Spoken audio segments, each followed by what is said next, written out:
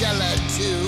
And our host, Vincent Van Dahl, and he brings it to ya! Creature features, and all creatures, and all creatures. And the creature gonna get you tonight. You better not turn out your bedroom light. He'll grab your head and give it such a bite. You may even die, just from a fright. You ain't nothing gonna be, baby. You ain't nothing gonna be alright. 'Cause the creature gonna get you, baby. Don't get you tonight.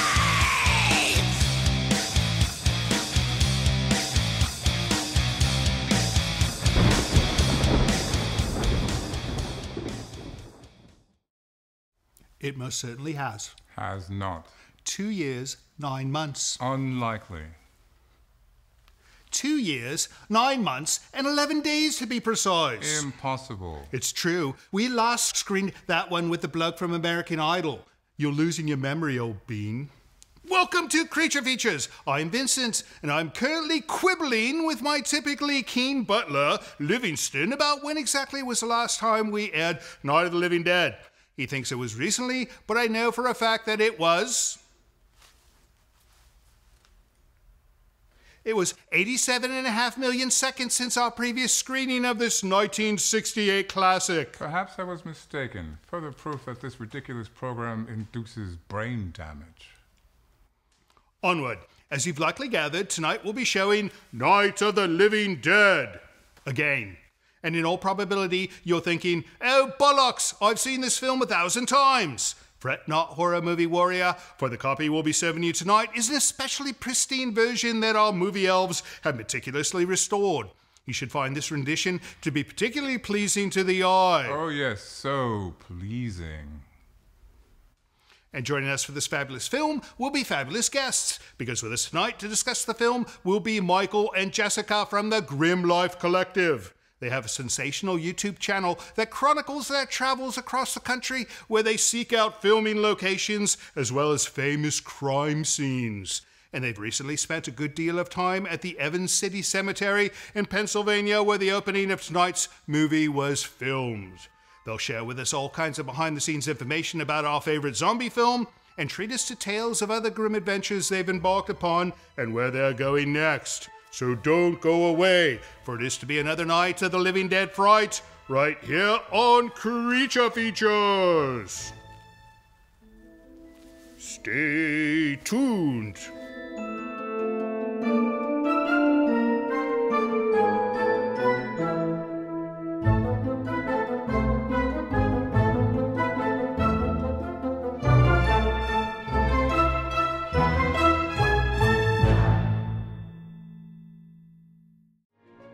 Portions of this program are brought to you by Micromat, making products that keep your Macintosh running at its best.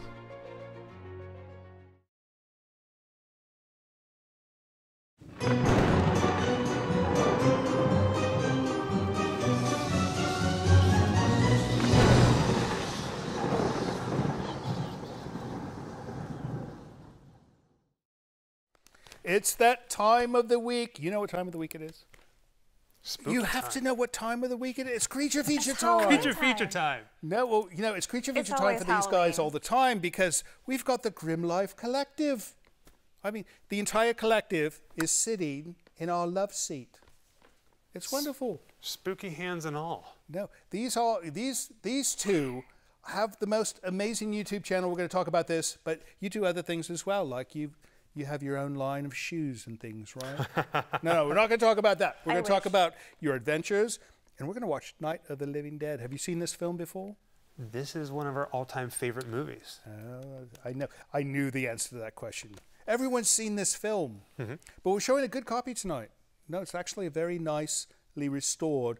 We've got people who do this, like on computers. They restore films. Yeah, it's nice. You can see all the details that you normally could not see. So this could be something new for you tonight. It'll be new for you tonight. It will be new for me as well. And we're going to talk about your adventures. We're going to watch this movie, and we're going to have all kinds of fun, right? Yeah. All right, you guys don't go away. You guys don't go away, because if you go away, I'll have nothing to do. So stay, watch the film. We'll be back after the first segment of Night of the Living Dead.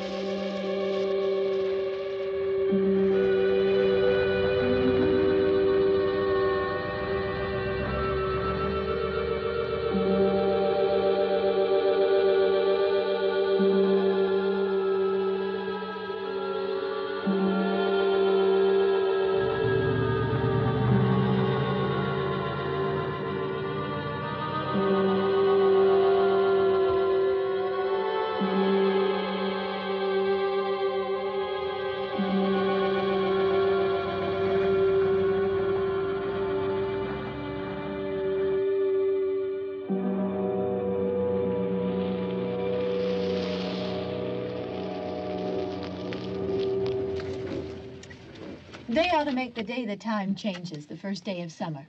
What? Well, it's 8 o'clock and it's still light. A lot of good the extra daylight does us.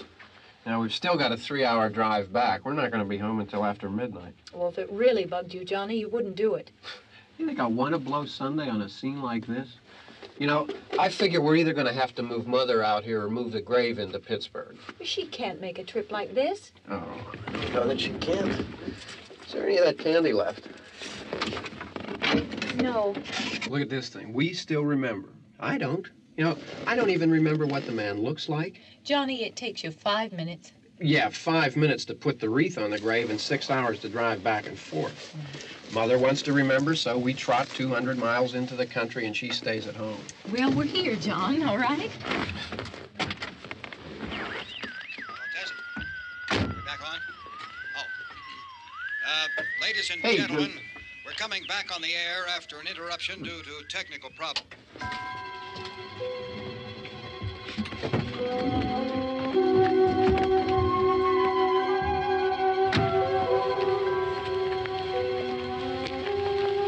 There's nothing wrong with the radio. Must have been the station. Which row is it in?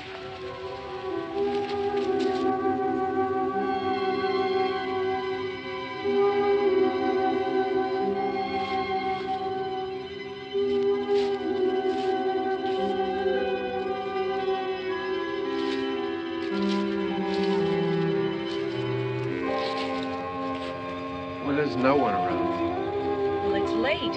If you'd gotten up earlier. Oh, look, I already lost an hour's sleep when the time changed. I think you complain just to hear yourself talk. There it is.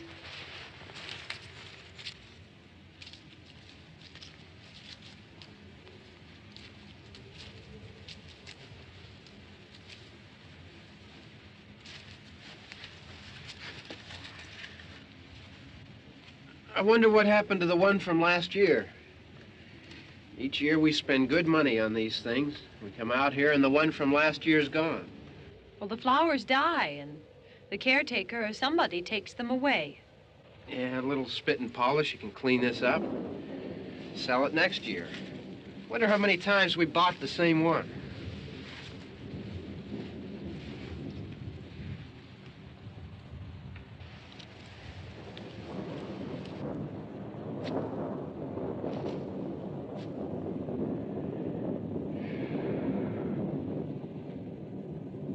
Hey, come on, Barb. Church was this morning, huh?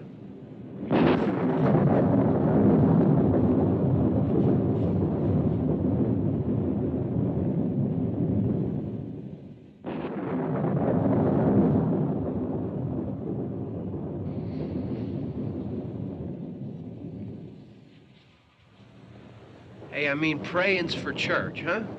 Come on. I haven't seen you in church lately. Well, there's not much sense in my going to church. Do you remember one time when we were small, we were out here? It was from right over there. I jumped out at you from behind the tree, and Grandpa got all excited, and he shook his fist at me, and he said, "Boy, you'll be damned to hell." Remember that? Right over there. Well, you used to really be scared here. Johnny, You're still afraid. stop it now. I mean it. They're coming to get you, Barbara. Stop it. You're ignorant. They're coming for you, Barbara. Stop it. You're acting like a child. They're coming for you. Look, there comes one of them now. He'll hear you. Here he comes now. I'm getting out of here. Johnny.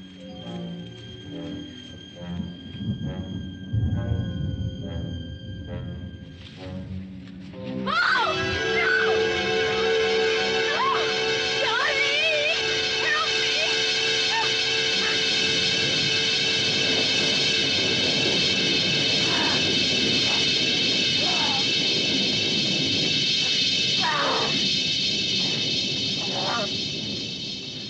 Help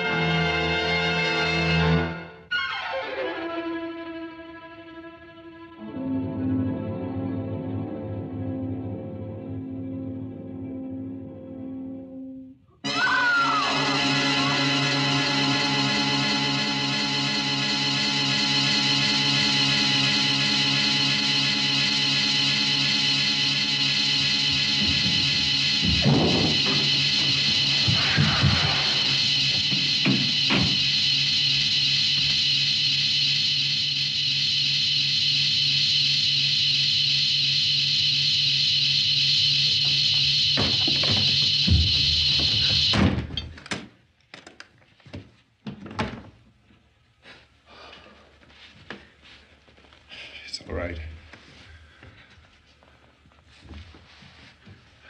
Don't worry about him. I can handle him. Probably be a lot more of them as soon as they find out about us.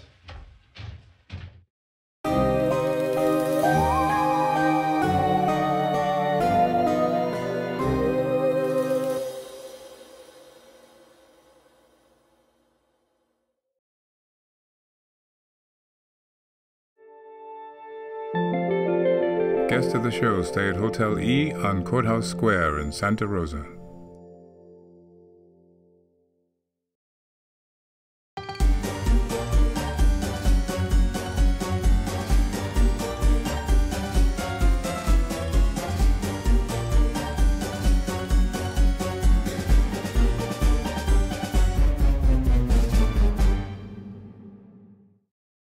In the movie, Johnny and Barbara come right down this street and they make a really sharp turn right up this driveway to where Evans City Cemetery is. And as they drive up this hill to the right, you can see a sign that looks like a yellow caution sign that says cemetery entrance. And oddly, it looks like it has bullets in it, but that is no longer here. Instead, they have a proper Evans City Cemetery sign. Welcome back to Creature Features. We are still with Michael and Jessica from the Grimm Life Collective. You know, I love the opening on your YouTube things. That that is so cool. No, it's what did you come up with that, or did you come up with that? No, it's actually a band by the name of Batmobile from over in Finland, I think. Mm-hmm. And I met them years ago at a place called Ink and Iron in Nashville, Tennessee, and I asked them permission to do it, and they arranged a thing specifically for me. How wonderful. And the graphic and all that, It's, if you look very, very closely behind the scenes, it's Natural Born Killers, the opening. Oh, it is? Yeah, that and a little bit of Scooby-Doo. Nice. No, it's wonderful. Well, it's got a great effect. So these two, they have a thing called Grimm Life Collective, and what they do is, what do? You go to different places and make videos, but they go to the most wonderful places, like you've been to the Evans City Cemetery, which we just saw in Night of the Living Dead, and you actually reenacted some scenes. They're brilliant actors. This is Oscar nomination material here. No, we're gonna send you a link to where you can see this. But you guys had fun, right? Her scream was legendary. She's a genuine scream queen. She could be a scream queen. Yeah. No, you should do this And professionally. I'm pretty gnarly with a rock. No, that was good. And Was the it whole thing where you rock or a fell. log? It's a log. You had a log. Yeah. Yeah, it was supposed to be a rock, but it was a log. Though, if you've seen it, you'll know what it is. And I saw it. I watched it yesterday. No, I saw it. And then at the end of that, you placed your head right where her brother smashed his head on the zombie. No, it's amazing. Anyways, Grimm Life Collective and Evans City Cemetery. I would imagine there is like thousands of people going to reenact these scenes that they did in Night of the Living Dead.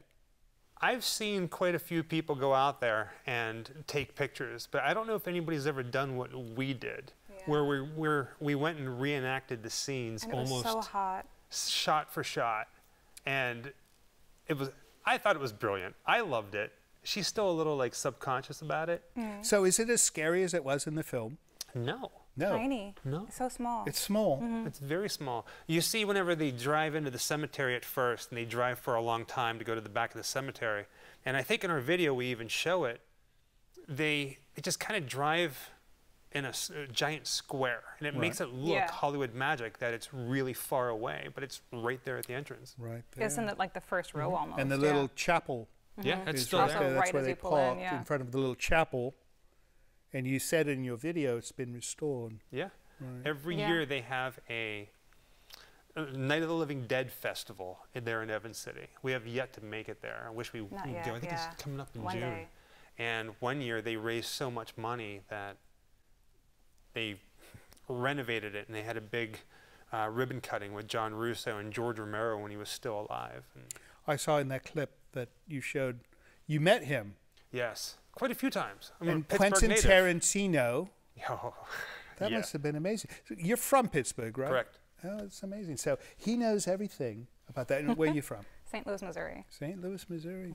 Yeah. Well, she's classier than you, but you know more about Night of the Living Dead. It's the zombie capital of the world, some say. It is. No, it is. It is. All right. Well, speaking of zombies, what do you say we get back to this film? And when we come back, we're going to talk some more about Night of the Living Dead and two people who know an awful lot more about it than I do. Don't go away. The truck is out of gas. This pump out here is locked. Is there a key? We can try to get out here if we can get some gas. Is there a key? I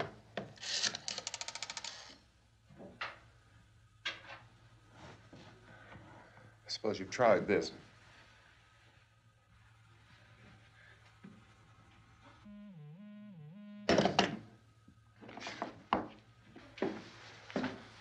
Do you live here?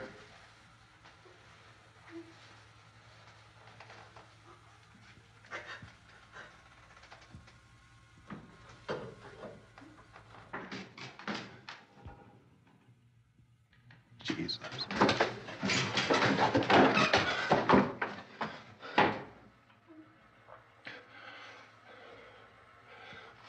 We've got to get out of here. We have to get where there's some other people. Maybe we better take some food. I'll see if I can find some food.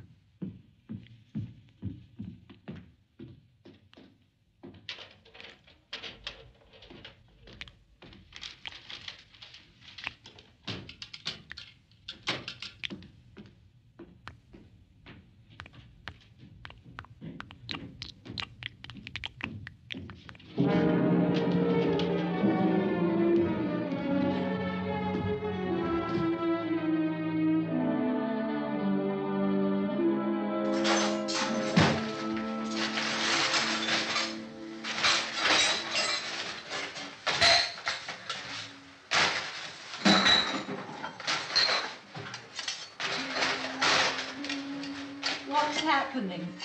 Ellie, what's happening? What's happening?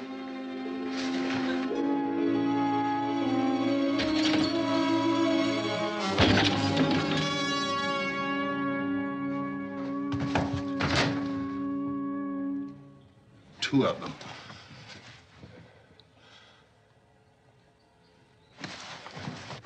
There are two of them out there. Have you seen any more around here? I can take care of those two. I don't I know know. you're afraid, but we have I to... don't know!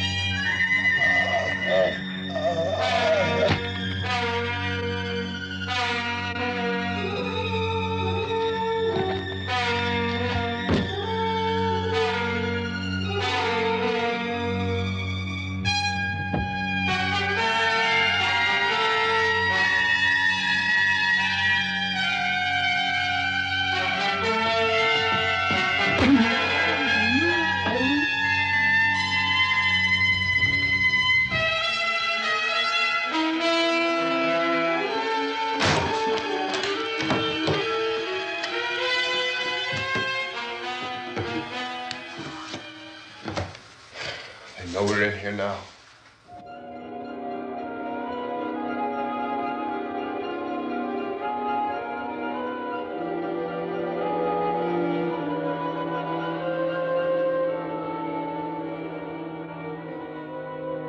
Don't look at it.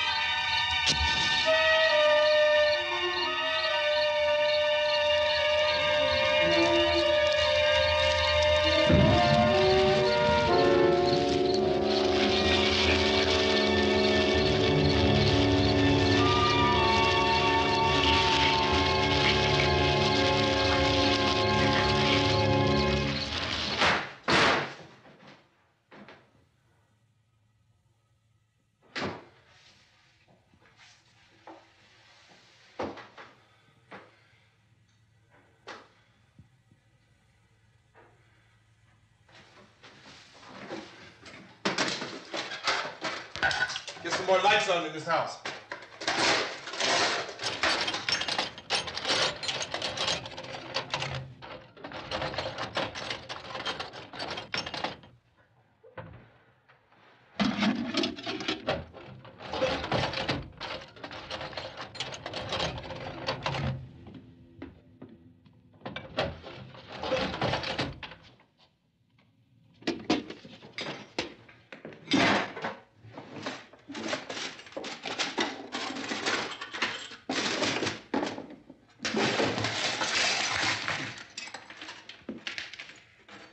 Why don't you see if you can find some wood, some board, something there by the fireplace, something we can nail this place up.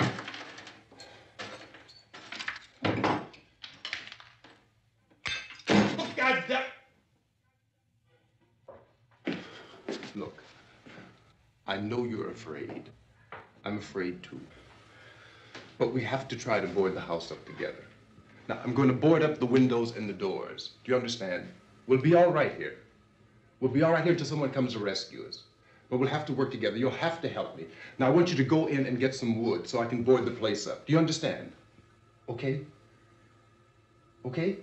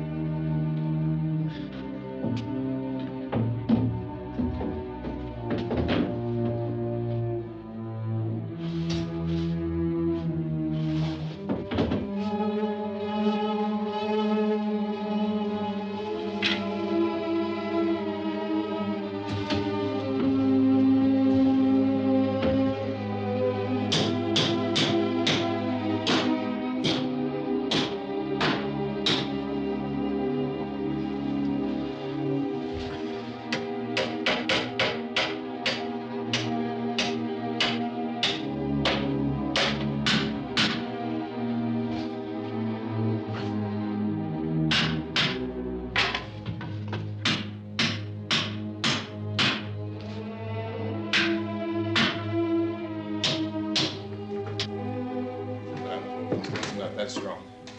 Here, I want you to pick out some nails. Pick out the biggest ones you can find.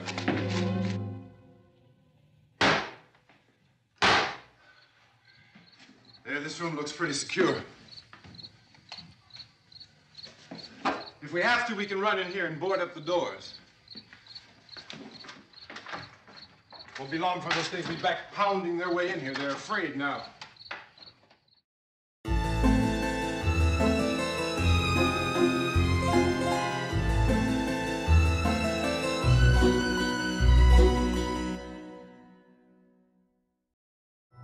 This is Livingston, and you're watching Creature Features. Not now. Stay tuned.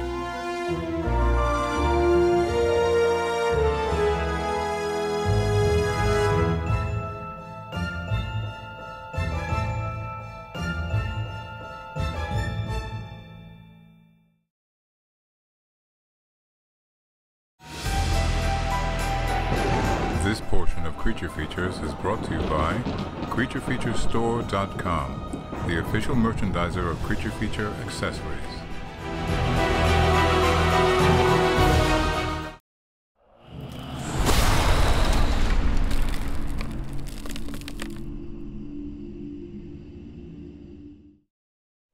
Welcome back to the show. Jessica and Mr. Michael had to step away for a moment. I don't know why. They had things to do. Things to do. She did not push them out of the chair, did she? No. I don't believe her nodding. It's what she does. She seemed to rather like them. All right. Well, typically she causes lots of trouble for our guests, so it's nice that she's actually kind to a few now and then. She might be saving it up. Yes, yes. Anyways, we have to do some letters because you guys send us letters, and if we don't read the letters, then they pile up and become a fire hazard, correct? Indeed. Right. So, give me some mail, Mr. Livingston. And how are you, old chap? As well as can be expected. You don't like tonight's movie. It's a good movie. It's zombies. I know they don't have zombies in Germany, but it's an American thing. You know, you've got to roll with the country that you're living in. Oh, shush. I'm reading a letter. All right. This one's from Tony in Martinez, California. And he goes, Vince, Tangella, and Livingston. As someone who grew up with Bob Wilkins' Creature Features and toured the set at KTVU in grade school, I'd like to say thanks for all the movies. Good, not so good, and otherwise. Creature Features allows my family to share in a little of my childhood. Idea. Have you considered launching a GoFundMe to make a Creature Features calendar? You know, we've been getting lots of calendar requests. I didn't think people use those anymore. I mean, with like computers and smartphones. Smartwatches. Right. But, you know, a calendar, and they're always asking for Tangella calendar. I think they want a bikini Tangella calendar. No, she looks good in a bikini. You should see it. But, of course, she'll never show you. She won't show us either. All right. So the calendar could feature Tangella with a different instrument of death each month. All right. She'd go for that. But it's what she'd wear which would be the problem. What would you wear like in the July month? Oh, yeah. We need to take you shopping. You need more than 2 dresses. All right. The knowledgeable Mr. Livingston could host a facts corner with historical details for each item. And Vince could, of course, be Tangella's monthly victim. I'm not the victim in this home. Somebody else has that title, and it's not me. I believe there would be a great deal of interest in such a calendar and could help boost your budget. I hope you'll consider it. Love to see a 2022 calendar to give out as Christmas gifts. That's a problem with calendars. They're no good after a year. Somebody needs to come out with a new method of dates where the calendar is good every year. It's called a computer. No. Our method of measuring days and weeks and months and years is not symmetrical. That's why the calendar is different every single year. Yes. Good suggestion anyways. All right, next up, we've got a letter from Tammy in Tulsa, Oklahoma. It's Jim and Tammy. And the subject, wow, much love.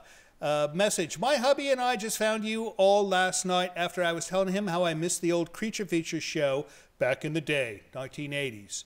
He did a little research, and here I am. We watched 2 of your shows on YouTube.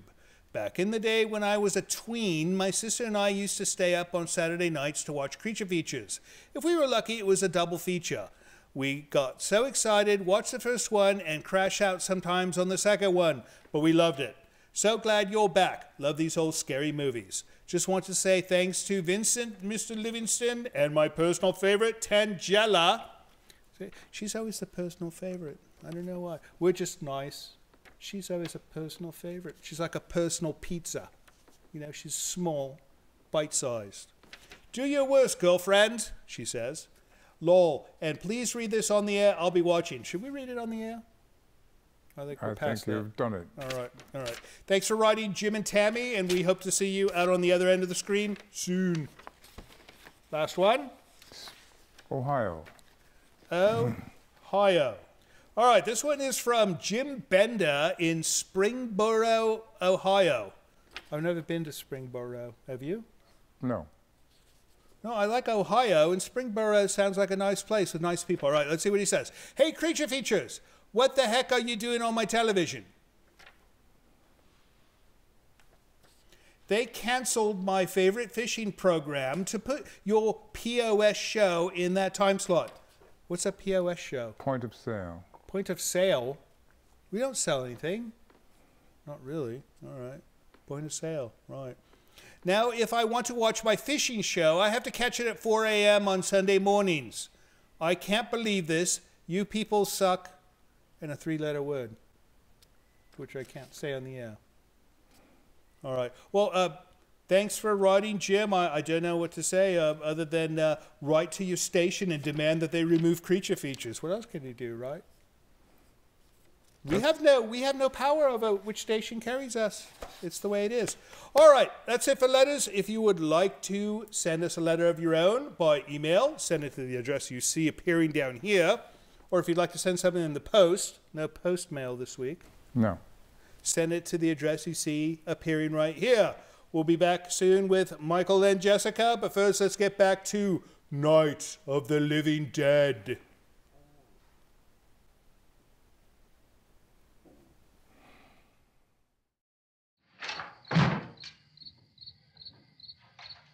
They're afraid of fire. I found that out.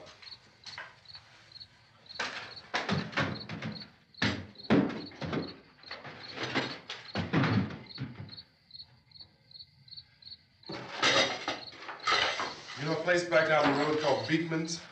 Beekman's Diner?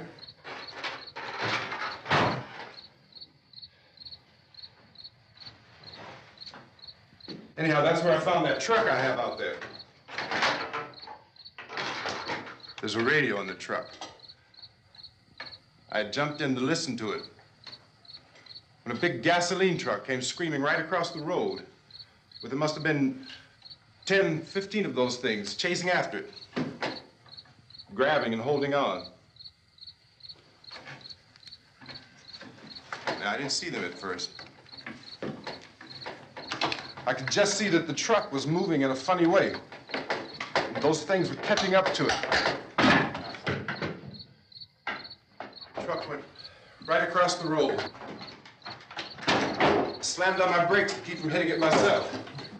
It went right through the guardrail.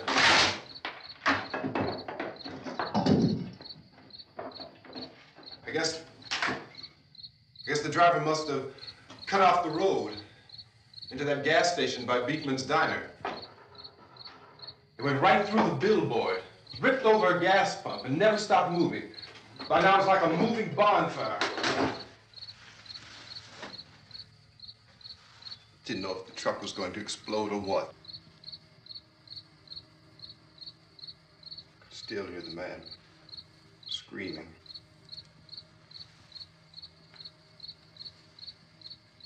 This thing is just backing away from it. I looked back at the diner to see if there was anyone there who could help me.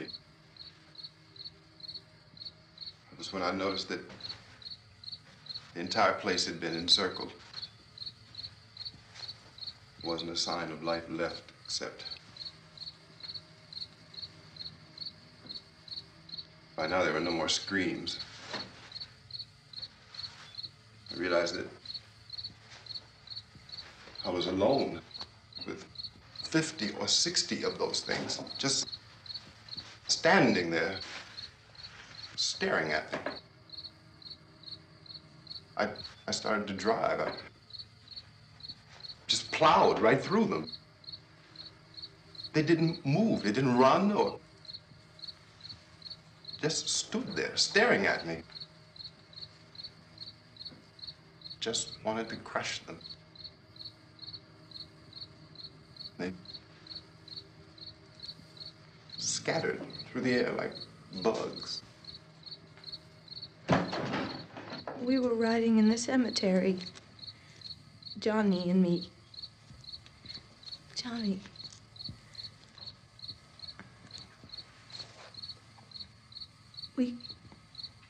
We came to put a wreath on my father's grave. And he said, "Oh, it's late. Why did we start so late?" And I said, "Johnny, if you'd gotten up earlier, we wouldn't be late." Johnny asked me if I were afraid. And I said, "I'm not afraid, Johnny." And then this man started walking up the road.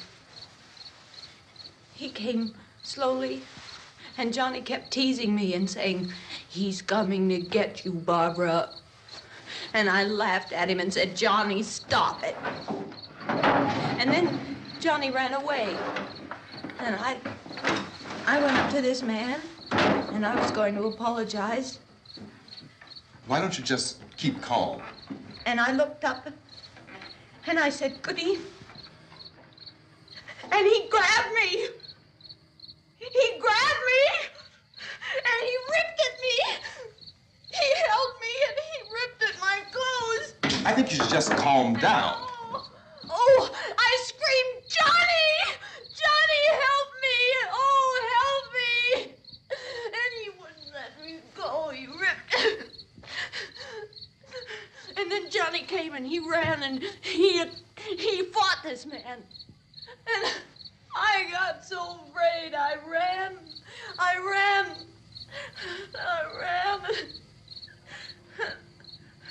And Johnny didn't come. We have to wait for Johnny.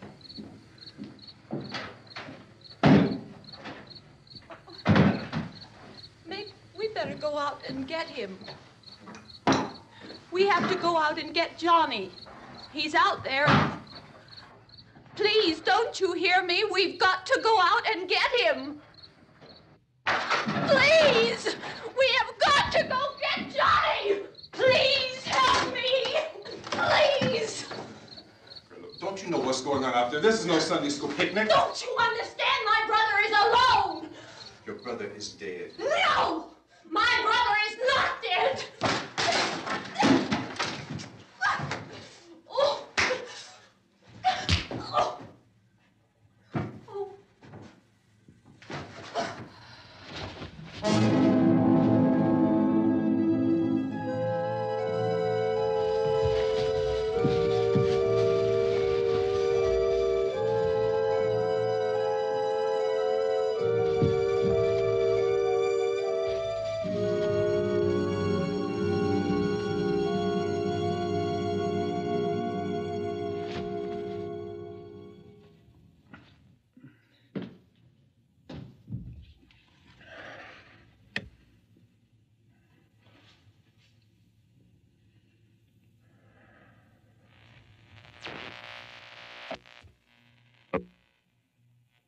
Because of the obvious threat to untold numbers of citizens, and because of the crisis which is even now developing, this radio station will remain on the air day and night. This station and hundreds of other radio and TV stations throughout this part of the country are pooling their resources through an emergency network hookup to keep you informed of all developments. At this hour, we repeat, these are the facts as we know them. There is an epidemic of mass murder being committed by a virtual army of unidentified assassins. The murders are taking place in villages, cities, rural homes, and suburbs with no apparent pattern or reason for the slayings. It seems to be a sudden, general explosion of mass homicide. We have some descriptions of the assassins. Eyewitnesses say they are ordinary-looking people. Some say they appear to be in a kind of trance. Others describe them as being...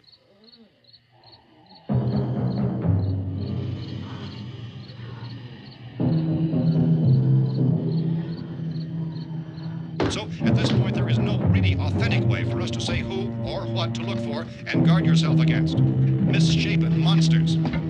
Reaction of law enforcement officials is one of complete bewilderment at this hour. So far, we have been unable to determine that any kind of organized investigation is yet underway. Police, sheriff's deputies, and emergency ambulances are literally deluged with calls for help. The scene can best be described as mayhem. Mayors of Pittsburgh, Philadelphia, and Miami, along with the governors of several eastern and midwestern states, have indicated the National Guard may be mobilized at any moment, but that has not happened as yet. The only advice our reporters have been able to get from official sources is for private citizens to stay in their homes behind locked doors. Do not venture outside for any reason until the nature of this crisis has been determined and until we can advise what course of action to take. Keep listening to radio and TV for any special instructions as this crisis develops further. Thousands of office and factory workers are being urged to stay at their places of employment, not to make any attempt to get to their homes. However, in spite of this urging and warning, streets and highways are packed with frantic people trying to reach their families or apparently to flee just anywhere. We repeat, the safest course of action at this time is simply to stay where you are.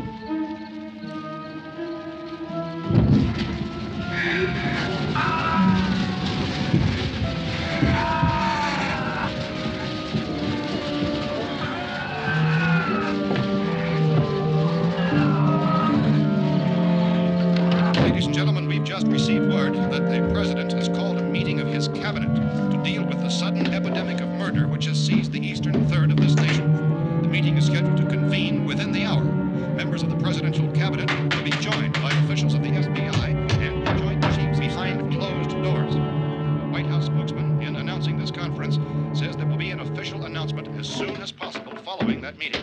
This is the latest dispatch just received in our newsroom. Latest word also from National Press Services in Washington, D.C. now tells us that the emergency presidential conference, which we've just mentioned, will include high-ranking scientists from the National Aeronautics and Space Administration. That's the extent of this latest bulletin. Repeating, members of his cabinet, the FBI, the Joint Chiefs of Staff, and scientists from NASA within the hour. All radio and TV stations throughout this part of the country, including the one to which you're listening, have joined their facilities in an emergency network to bring you this news as it develops. We urge you to stay tuned to radio and TV and to stay indoors at all costs. Late reports reaching this newsroom tell of frightened people seeking refuge in churches, schools, and government buildings, demanding shelter and protection from the wholesale murder which apparently is engulfing much of the nation. Law enforcement officials are at a loss to explain or, even at this hour, even to theorize about the reasons for this wave of murder.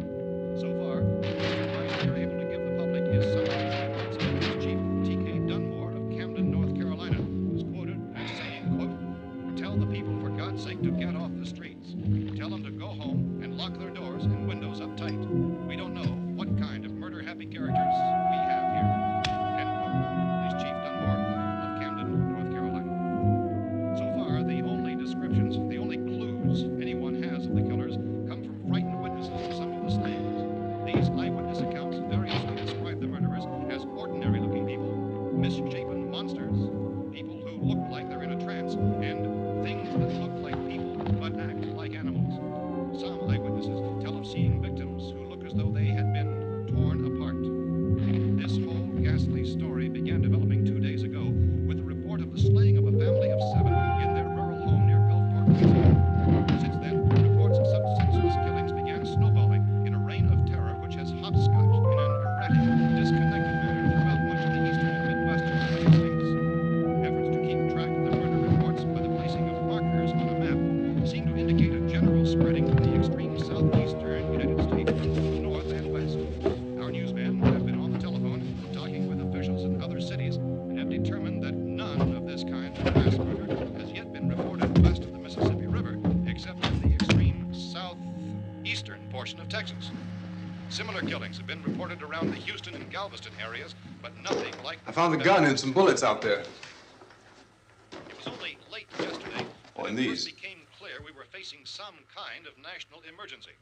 When first reports began filtering in, newsmen and law enforcement agencies were of the opinion This that place is boarded up pretty solid now. in nature. However, as these We ought to be all right here for a while. dramatically, it was soon apparent that We have this the was gun something and more than the bullets, usual run of lawlessness. food and the radio. Officials began to suspect an obscure kind of conspiracy. Sooner or later, someone's Things as bound to come and get us out. creatures from outer space. So again, we join with law enforcement agencies, urging you to seek shelter in a building. Lock the doors and windows securely. Hey, that's us. We're doing all right. Cautious of any suspicious strangers. And keep tuned to your radio and television for survival instructions and further details of this continuing story. Look, I don't know if you're hearing me, Goes on in the absence of any law. but I'm going upstairs now. It's almost as though some critical balance of If anything should try to break in here, I can hear it from up there. I'll be down to take care of it. savage killers. We repeat, this radio station. Everything is all right for now. I'll be back to reinforce the windows and doors later. But you'll be all right for now, okay? Okay. Civil defense officials in Cumberland have told newsmen that murder victims show evidence of having been partially devoured by their murderers.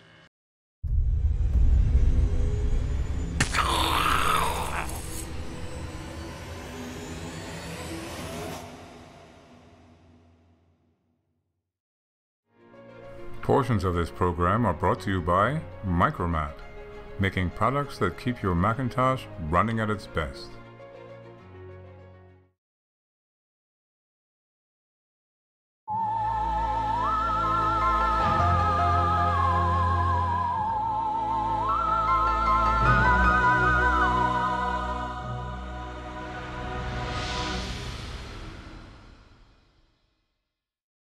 So when they come up to the cemetery, they drive around the cemetery a little bit and they park in front of the chapel, which I'm going to talk about in a little bit.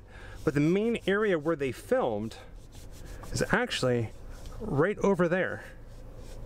It's actually really close to the entrance to the cemetery, but instead of pulling in and driving straight to there, they do a couple different scenes where they are driving throughout the cemetery, making some turns, movie magic, to make it look like They're in the far corner. they're in the far corner, that they're driving into the depths of Evans City Cemetery. Michael, who does your hair? Oh man, myself. These You hands are do a fine magic. job. You know, I need to go with a new hairstyle. Maybe I'll do something I like shave it for him. Jessica's doing it. No, I wish I could have green hair like that. It would be a big hit on a show like mine. Glows in the dark. Green hair and it glows in the dark. I sit in envy of two hairstyles, which I do not have. Anyways, welcome back to the show. We are with Michael and Jessica from the Grimm Life Collective. We are watching Night of the Living Dead if you're just joining us. And if you are just joining us, you probably already know what happened in this film. So you haven't missed a thing, but you have missed some of the interview with them. They have been to that cemetery at the beginning of this film, and they've been some other places too. We'll talk about those soon, but they're telling me during the break that you did one on Dawn of the Dead, and you went to the mall. Yeah. The Monroeville Mall in Monroeville, Pennsylvania, just outside of Pittsburgh. Monroeville Mall. It's a mouthful. Is it still there? It is still there. It's still an active mall. And it looks the same? Looks the same. Right. And they've changed some things. The giant clock tower is gone. The but fountain, The I think, fountain is gone. Well, there's a funny story about the fountain. Tell me. We actually got asked politely to leave the mall. Why? Well, in the movie, when the bikers come in to the mall and then they start circling around the fountain at one point, that fountain's no longer there. They took it out and they put a children's playground. Oh, that's right. Oh. So I wasn't thinking, and of course, innocently, I'm standing there pointing a camera at this children's playground in public. Nobody knows what I'm doing, and I'm just talking about Jessica was zombies. with you, right? Well, she was somewhere doing something. Oh, no, you need to be around Oh, I him think when I you was buying film. comic books. Yeah. Are you buying I was being a comic nerd. books? Yeah. That's all right. What kind of comic books you like? At that time, I was picking up Star Trek. She's a Trekkie. I'm a Trekkie. Who would have thought with green We're hair big like nerds. that, she's got green blood too, like a Vulcan. So, all right, so you filmed something inside this place about Dawn of the Dead. So it was at the very end. We filmed everything we needed. We Right. even acted like bus. some of the zombies. terribly. in the mall while God, it's yeah. open. There's a scene where a zombie You're goes so up brave. the escalator, and I did the whole in front of all these people, and I no my doubt they were goodness. just looking at me. Didn't like, you do a little dance? There's Like a, halfway up? There's a big zombie, a shirtless zombie who, yeah, I did that, who bounces on Pee-wee dance, the window out front. Right. I did that too. That was a hilarious film, especially the end when they play that song. That Oh, gosh, song yeah. at the end when they're rolling the credits and they're just walking around the mall. That was a hilarious film. Yeah, so they asked me to leave because it was private property. They didn't appreciate what I was doing. But I got all the shots I needed, and it's all in that video. Well, that's wonderful. Another one we could find on the Grimm Life Collective Grimm Life YouTube Collective. site. We'll give you all the URLs at the end, but you could just go on YouTube right now and find Grimm Life Collective. It's simple. Or your Facebook. Do you have a Facebook? Spooky. Grimm Life Collective across everything. That's it. Just Google it, and everything's going to come up. But we'll put it up on the screen shortly. So I'm getting the signal. We got to get back to this film. But when we come back, we're going to talk about some more of your adventures. They've been everywhere. 400 and how many videos? I think it's 437. 437. We've only done 231 episodes of the show, so they're like twice ahead of us. Or something like that, I think. I'm not sure. Anyways, off we go. Back to Night of the Living Dead. Don't go away.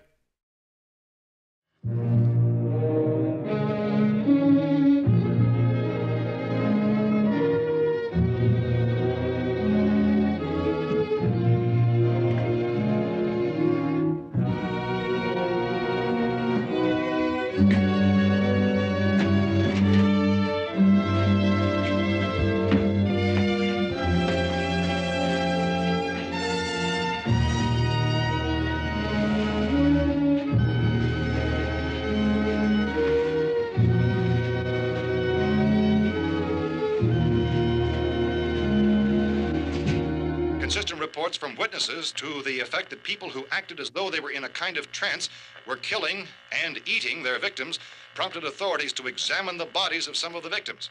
Medical authorities in Cumberland have concluded that in all cases, the killers are eating the flesh of the people they murdered. Repeating this latest bulletin just received moments ago from Cumberland, Maryland, civil defense authorities have told newsmen that murder victims show evidence of having been partially devoured by their murderers. Medical examination of victims' bodies shows conclusively that the killers are eating the flesh of the people they kill. And so this incredible story becomes more ghastly with each report. It's difficult to imagine such a thing actually happening, but these are the reports we have been receiving and passing on to you, reports which have been verified as completely as is possible in this confused situation. It is happening, and it would appear that no one is safe from this wave of mass murder.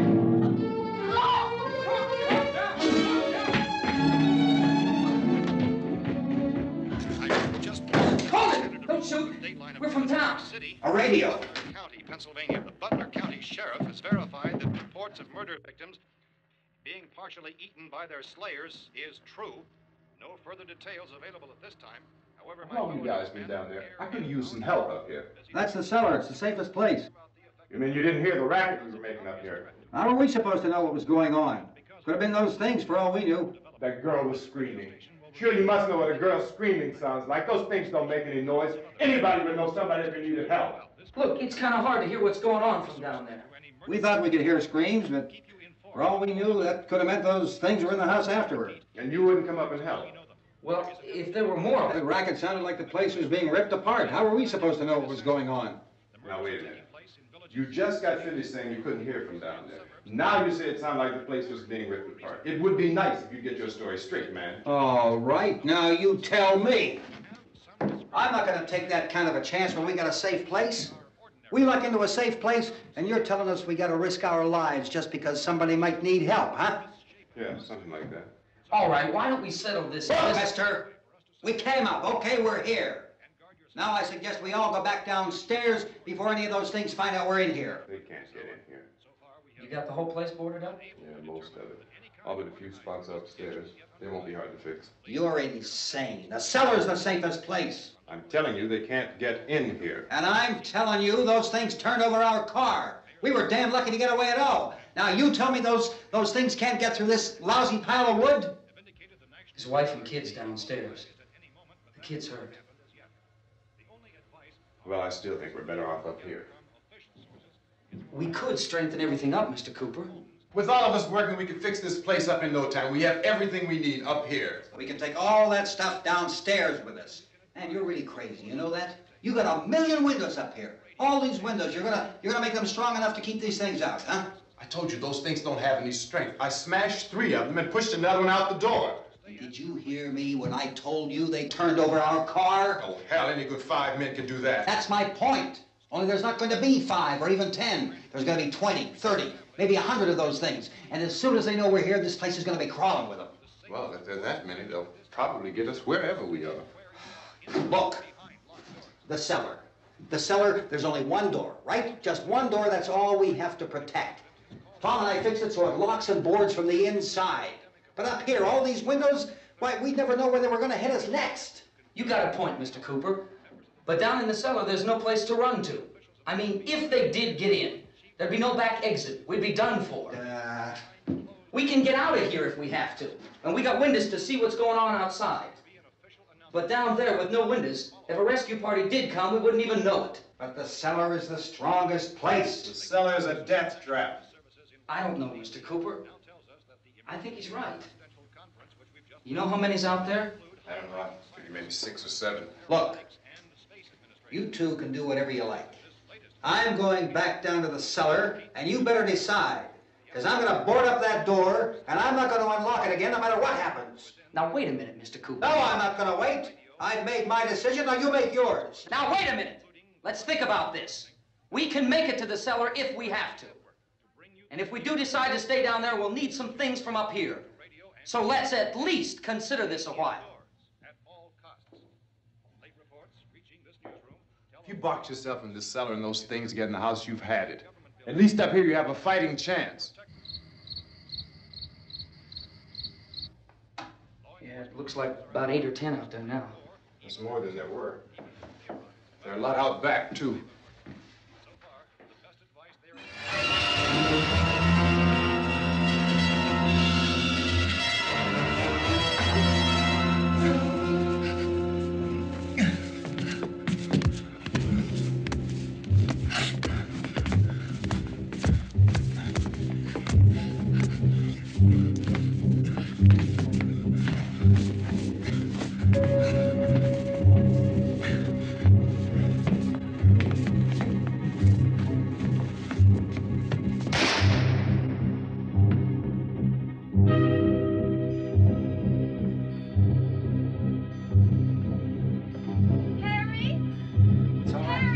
It's all right.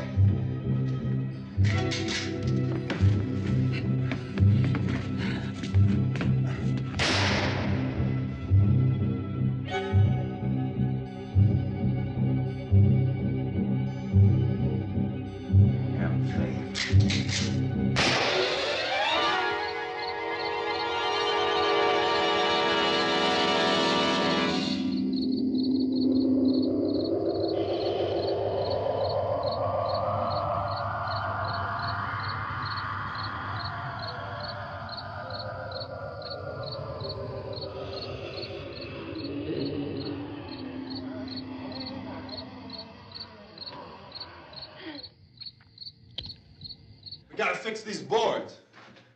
You're crazy. Those things are going to be at every window and door in this place. We've got to get down into the cellar. Go down in your damn cellar. Get out of here! I'm taking the girl with me. You leave her here. Keep your hands off her. And everything else that's up here, too. Because if I stay up here, I'm fighting for everything up here. And the radio and the food is part of what I'm fighting for. Now, if you're going down the cellar, get. The man's insane. He's insane. We've got to have food down there. We've got a right. This is your house. We've got a right. You going down there with him? Well, yes or no? This is your last chance. No beating around the bush. Listen, I got a kid down there. She can't possibly. I couldn't bring her up here. She can't possibly take all the racket and those things smashing through the windows. Well, you're her father. If you're stupid enough to go die in that trap, that's your business. However, I am not stupid enough to follow you. It is tough for the kid that old man is so stupid. Now, you get the hell down in the cellar. You can be the boss down there. I'm boss up here. You bastards. You know, I won't open this door again. I mean it. Mr. Cooper, with your help, we could... With my help. Let him go, man. His mind is made up. Just let him go. Wait a minute. Judy, come on up here, honey.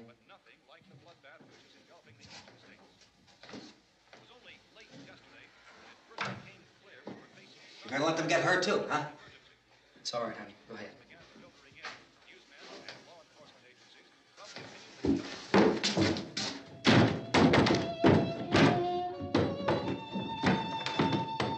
If we stick together, man, we can fix it up real good. There's lots of places we can run to up here. Mr. Cooper, we'd all be a lot better off if all three of us were working together. Hey. Hey, kid.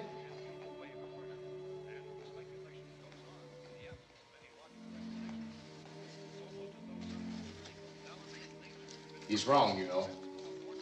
I'm not boxing myself in down there. This radio station will remain on the air day and night. Hi there, this is Ricky Wilson. I am from Duluth, Iowa. I am a big fan of your show because you guys keep me rocking at night. There's not a lot to do here.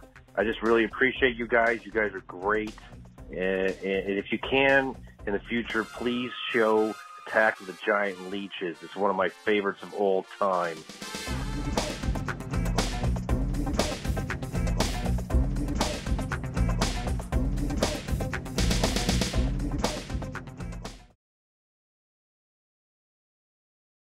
Portions of Creature Features are brought to you by the Winchester Mystery House in San Jose, California.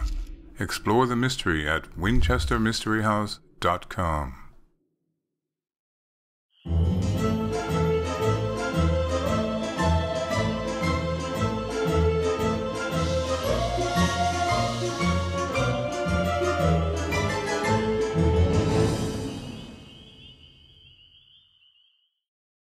Yeah, a little spit and polish. You can clean this up.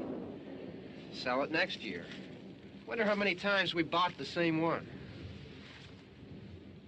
That entire scene is filmed right here, and it's easily findable because of the word Blair. In the scene in the movie, I do believe all you see is the IR. But if you walk back this way and look to see who Johnny and Barbara are visiting, it's the Cool family, Grace and George Cool. This is the actual tombstone that they were visiting. That entire scene are these guys. Welcome back to the show. We'll get back to Night of the Living Dead soon. But we are here with Michael and Jessica from the Grimm Life Collective. You know, you guys don't look too grim to me. You look quite happy to be in something called the Grimm Life. But, you know, you monitor the Grimm Life. So you're observers of the Grimm Life. It's a collective. We collect. The lifestyle? Collectors. Collectors are the thing. It's in the spirit. You really come with it or you don't. That's true. It's a state of mind. Yeah. Right, right. All right, so the film, The Basement. You've been in that basement.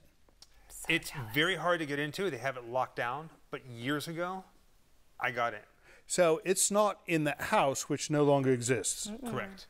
Tell the story. Tell the story. So Image 10, which was George Romero's film production office in downtown Pittsburgh. The roof of that building, they used some roof scenes for Dawn of the Dead at the opening, but the basement of that building is where they filmed the basement scenes where the little girl kills her parents with the spade. And we're showing some photos of that. It looks exactly the same. Exactly. Except the door. Yeah. They had to move the door to make it all work. But you could see the meters, the power boxes behind it, and like the metal. It's still there. You can and match the texture of the wall right. is the same. And you went down there. So were you scared or were you like happy? I was giddy.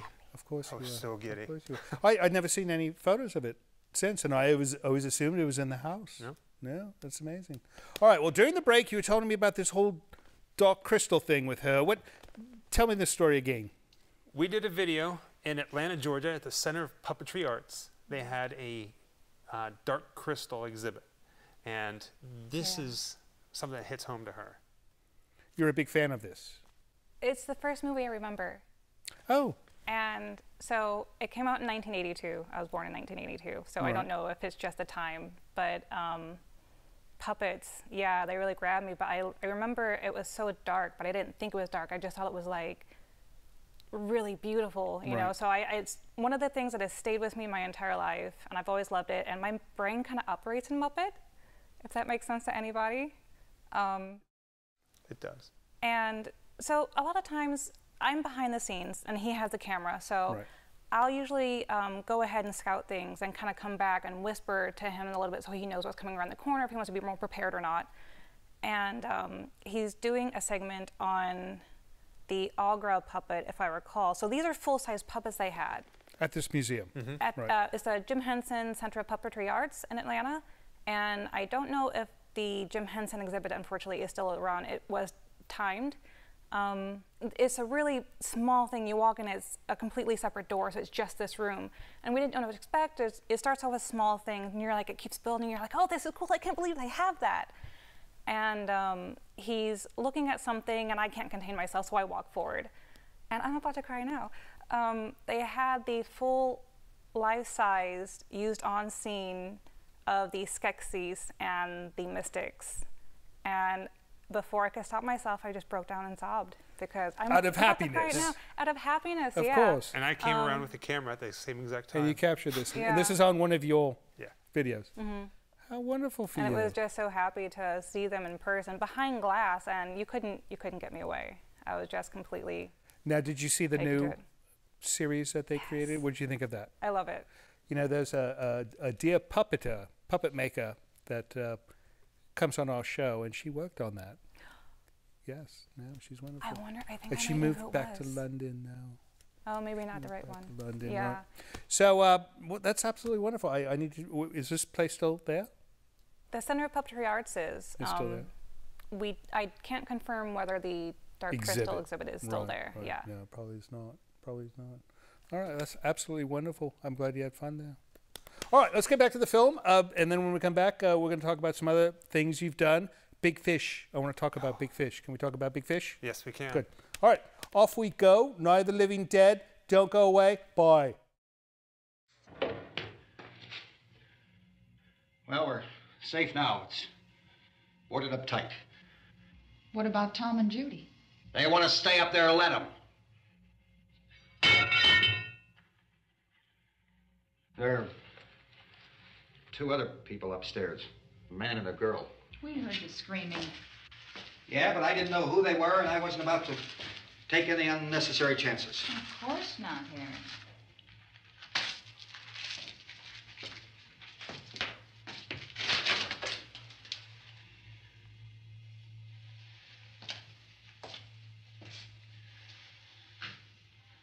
Is she all right?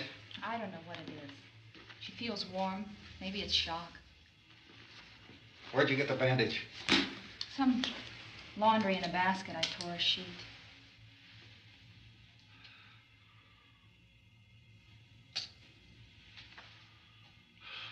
Let them stay upstairs. Let them. Too many ways those monsters can get in up there. We'll see who's right. We'll see when they come begging me to let them in down here. That's important, isn't it? What? To be right, everybody else to be wrong. What do you mean by that? Does anyone up there know why we're being attacked? Whatever it isn't just happening here. It's some kind of mass murder. It's going on everywhere. The radio said to stay inside. Radio? Radio upstairs. I heard a news bulletin. There's a radio upstairs and you boarded us in down here? I know what I'm doing. What did it say? Nothing. Nothing. They don't know anything yet. There's mass murder everywhere, and people are supposed to look for a safe place to hide. Take the boards off that door. We are staying down here, Helen. Harry, that radio is at least some kind of communication. If the authorities know what's happening, well, they'll send people for us to tell us what to do. How are we going to know what's going on if we lock ourselves in this dungeon?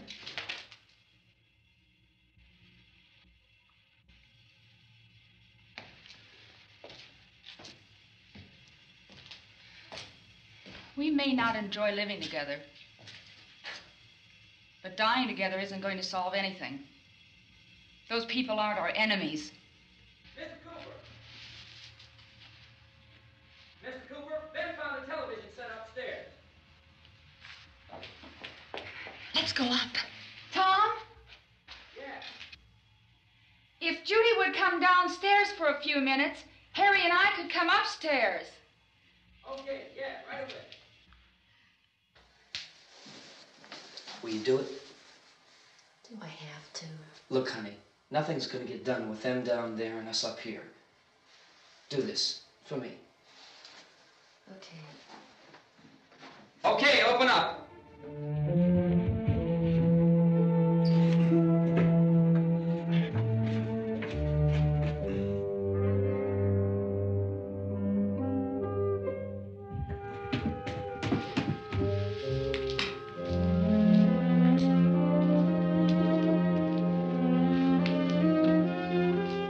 I'll take good care of her, Helen. She's all I have. Why don't you go upstairs now?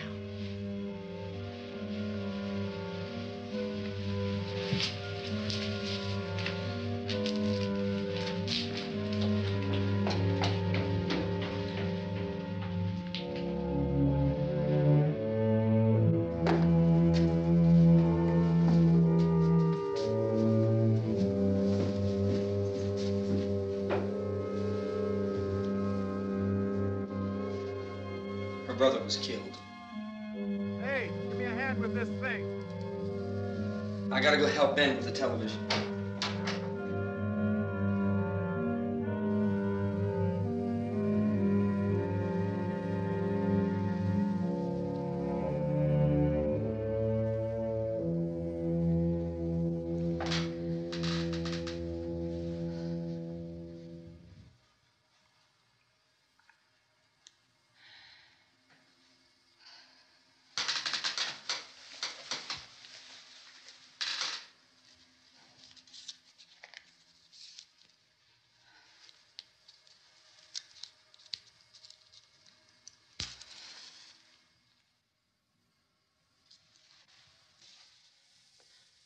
Don't be afraid of me. I'm Helen Cooper, Harry's wife.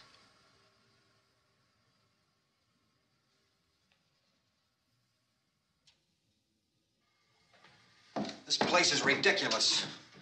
Look at this. There's a million weak spots up here. Give me one of those.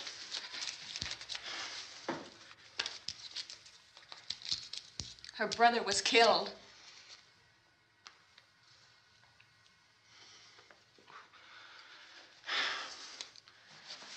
And they talk about these windows. I can't see a damn thing. There could be 15 million of those things out there. That's how much good these windows are. Why don't you do something to help somebody?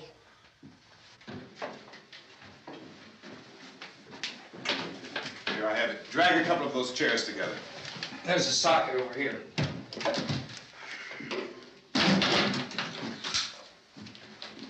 You better watch this and try to understand what's going on. I don't want anyone's life on my hands. Is there anything I can do to I don't want to hear any more from you, mister. If you stay up here, you take orders from me. And that includes leaving the girl alone. It's on, it's on. There's no sound. Play with the rabbit ears. Reports, incredible as they seem, are not the results of mass hysteria. Mass hysteria. What do they think? We're imagining all this? Shut up! In all parts of the country. The wave of murder which is sweeping the eastern third of the nation is being committed by creatures who feast upon the flesh of their victims. First eyewitness accounts of this grisly development came from people who were understandably frightened and almost incoherent. Officials and newsmen at first discounted those eyewitness descriptions as being beyond belief. However, the reports persisted. Medical examinations of some of the victims bore out the fact that they had been partially devoured. I think we have some late word just arriving, and I'll interrupt to bring this to you. This is the latest disclosure in a report from National Civil Defense Headquarters in Washington. It has been established that persons who have recently died have been returning to life and committing acts of murder. A widespread investigation of reports from funeral homes, morgues, and hospitals has concluded that the unburied dead are coming back to life and seeking human victims. It's hard for us here to believe what we're reporting to you, but it does seem to be a fact. When this emergency first began, radio and television was advising people to stay inside, behind locked doors for safety. Well, that situation has now changed, and we're able to report a definite course of action for you. Civil defense machinery has been organized to provide rescue stations with food, shelter, medical treatment, and protection by armed National Guardsmen. Stay tuned to the broadcasting stations in your local area for this list of rescue stations. This list will be repeated throughout our news coverage. Look for the name of the rescue station nearest you and make your way to that location as soon as possible. So we have that truck. If we can get some gas, we can get out of here. There's a pump out by the shed. I know, that's why I pulled in here, but it's locked. Called this afternoon by the President. Since convening this conference of the Presidential Cabinet, the FBI, the Joint Chiefs of Staff, the CIA has not produced any public information. Why are space experts being consulted about an earthbound emergency? So far, all the betting on the answer to that question centers on the recent Explorer satellite shot to Venus. That satellite, you'll recall, started back to Earth, but never got here. That's the space vehicle which orbited Venus and then was purposely destroyed by NASA when scientists discovered it was carrying a mysterious high-level radiation with it. Could that radiation be somehow responsible for the wholesale murders we're now suffering? Newsman Don Quinn in Washington has posed those questions. It's obvious our best move is to try to get out of here. How are you going to get over to that pump? Look. You're coming from a meeting regarding the explosion of the Venus probe, is that right? Yes, that was the subject of the meeting. You feel there is a connection between this and the phenomenon? There's a definite connection. In other words, you feel that the radiation on the Venus probe is enough to cause these mutations? There was a very high degree of radiation. Well, just a minute.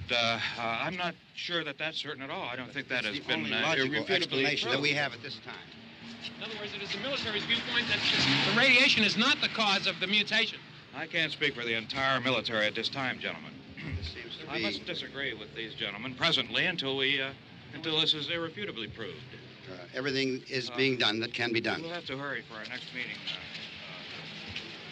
Professor, you feel that there is a definite connection between them? Definite connection as far as Dr. Keller and myself. Doctor, please. I thought we decided that is not proved yet. Was the satellite, when the satellite was exploded? An unusual amount of radiation, enough to cause mutation under certain circumstances. Could have happened. Have a bearing on it. It does seem to have a bearing. Will there be a reply for this? Later? Yes. There will be a reply. Yes. Later this afternoon. There will be a report this afternoon. Well, perhaps there will be a report, yes. a more Later. full report. Will you close the window? We are doing everything possible to solve the problem. We're hoping to get some further explanation of this. We've heard all we need to know. We have to try to get out of here. He said the rescue stations have doctors and medical supplies. If we could get Karen there, we could get help for her. Belno is one of the world's foremost authorities on space science and technology. Willard. I saw a sign that said Willard. It's only about 17 miles from here. You know this area. You from around here? Judy and I are both from around here. We were on our way up to the lake to go swimming. And Judy had a radio, and we heard the first reports about this. So we knew the old house was here, and we came in and found the lady upstairs dead. Then these other people came. We went down into the basement and put a bar across the door, and it is pretty strong. How could we possibly get away from here? We've got a sick child, 2 women, 1 woman out of her head, 3 men, and the place is surrounded with these things. For NASA. Dr. Grimes, your entire staff, I know, has been working very hard to find some solution to these things that are happening. Do you have any answers at this time? Yes, we have some answers. But first, let me stress the importance of seeking medical attention for anyone who's been injured in any way. We don't know yet what complications might result from such injuries. How bad has your kid been hurt? Good advice, Doctor. Now, how about the basic problem of patients? Well, Look, you go down there and tell... Now, Judy? Yeah, you tell Judy to come up here and you stay with the kid, all right? In the cold room at the university, we had a cadaver from which all 4 limbs had been amputated. Sometime early this morning, it opened its eyes and began to move its trunk. It was dead, but it opened its eyes and tried to move. Guests of the show stay at Hotel E on Courthouse Square in Santa Rosa.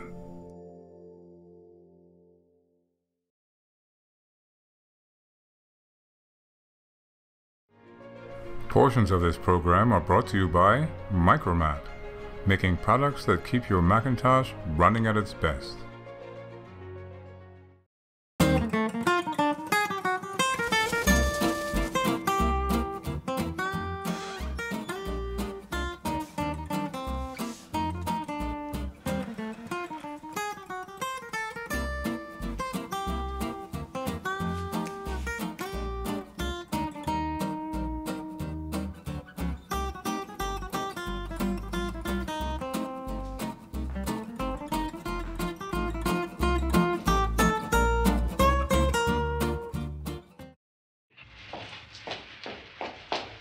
They want you upstairs. Did she ask for me? She hasn't said anything. I don't understand. Baby. It's Mommy. I heard. I'll come back down as soon as I find out what they want. Thank you, Judy. The body should be disposed of at once, preferably by cremation. Well, how long after death, then, does the body become reactivated? It's only a matter of minutes. Minutes? Well, that doesn't give people time to make any arrangements. Oh, you're right. It doesn't give them time to make funeral arrangements. The bodies must be carried to the street and burned. They must be burned immediately. Soak them with gasoline and burn them. The bereaved will have to forego the dubious comforts that a funeral service will give. They're just dead flesh and dangerous. I see. Judy, I need you to find some bedspreads or sheets to tear up into small strips, okay? Is there a fruit cellar here? Yes. We need some bottles or jars to make Molotov cocktails and hold them off while we try to escape. Hey, there's a big can of kerosene down there. I'll see what I can find. I'll look for the bottles. There's a big key ring down there. There may be a key to the gas pump on it. I'll check. We can toss the cocktails from a window upstairs. Meantime, a couple of us can go out and try to get the gas and come back for the rest of the people. But that'll leave a door open someplace. Yeah, that's right. It better be this door. It's closer to the truck. Before we go out, we'll put some supplies behind the cellar door. While we're gone, the rest of you can hold up in there. I found some fruit jars in the cellar. And there's a key on here that's labeled for the gas pump out back. I'm not really that used to the truck. I found it abandoned. I can handle the truck, no sweat. You're it, then. You and I'll go.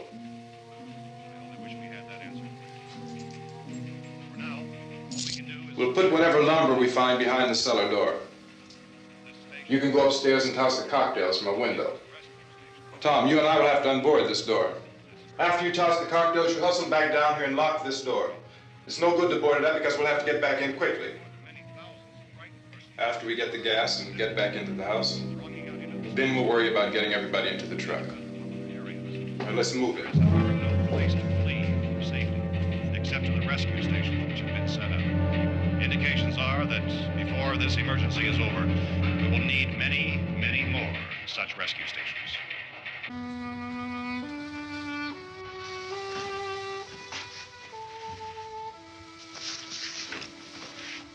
You always have a smile for me.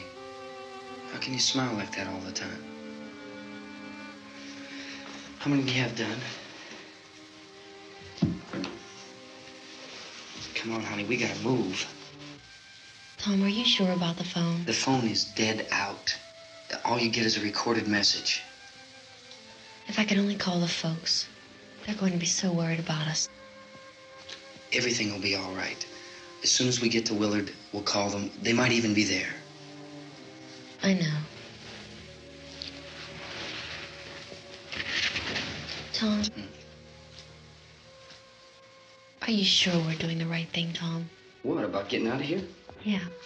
Well, the television said that's the right thing to do. We've got to get to a rescue station. I don't know. Come on, honey, you're starting to sound like Mr. Cooper now. But why do you have to go out there? Look, I know how to handle that truck. And I can handle the pump. Ben doesn't know anything about that stuff. But we're safe in here. For how long, honey? We're safe now.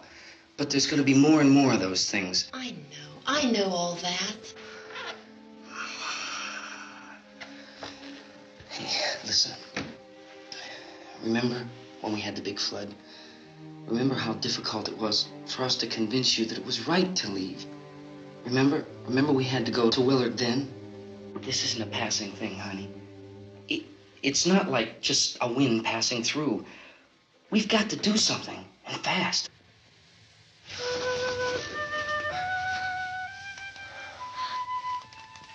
I just don't want you to go out there, that's all. Hey, Smiley. Where's that big smile for me? Boy, you're showing no use at all, are you? We've got work to do, honey. And you...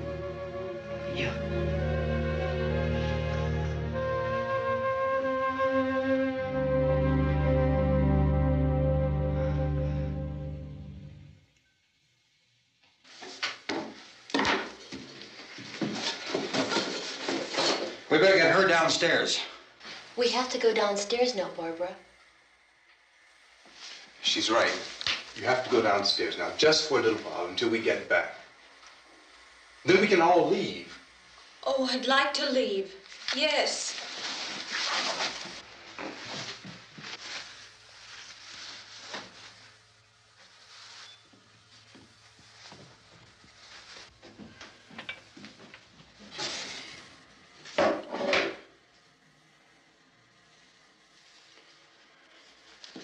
Good luck. Yeah.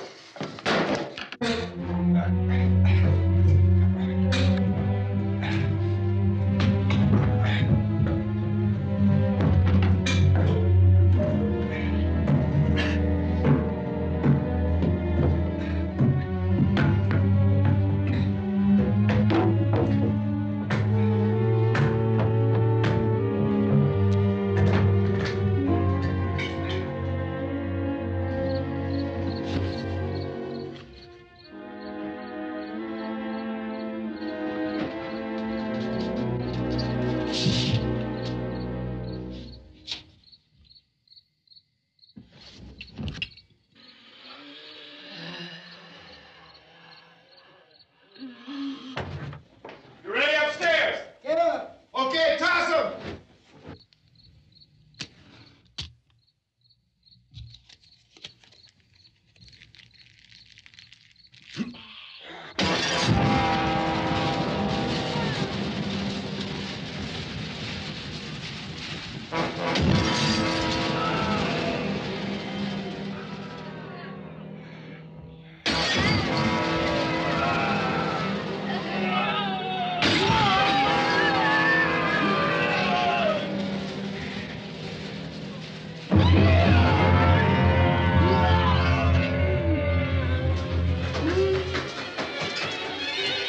Go ahead, go on.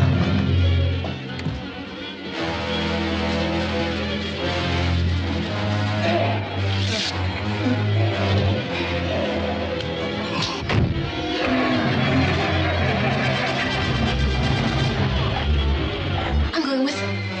Get back in the cellar. I'm going. It's too late. It's too late.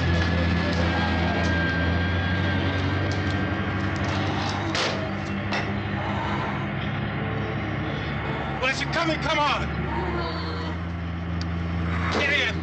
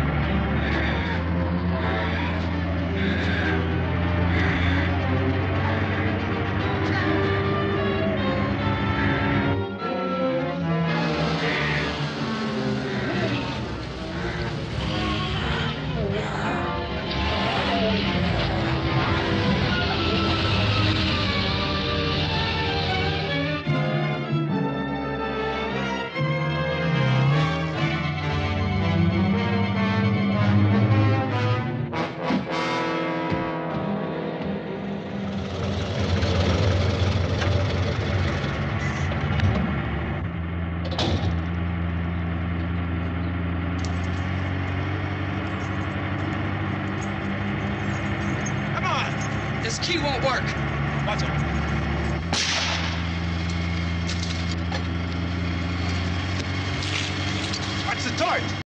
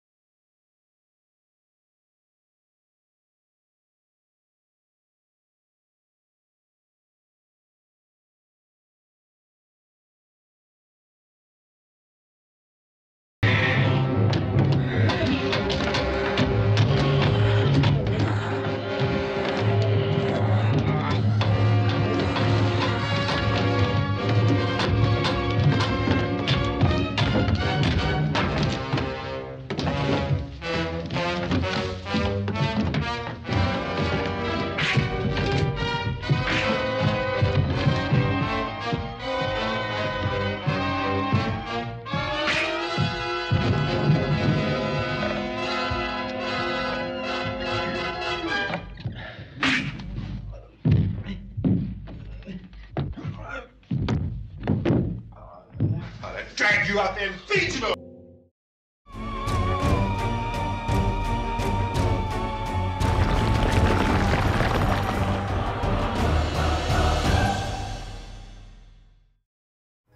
Hello, this is Mr. Livingston.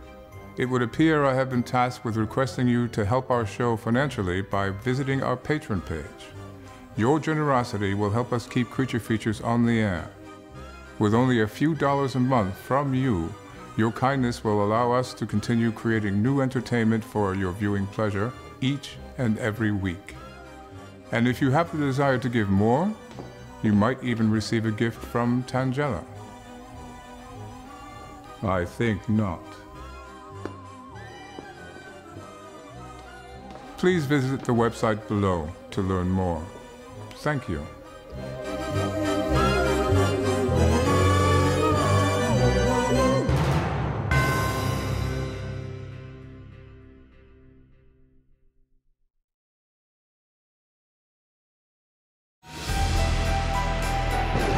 This portion of Creature Features is brought to you by CreatureFeatureStore.com, the official merchandiser of Creature Feature accessories.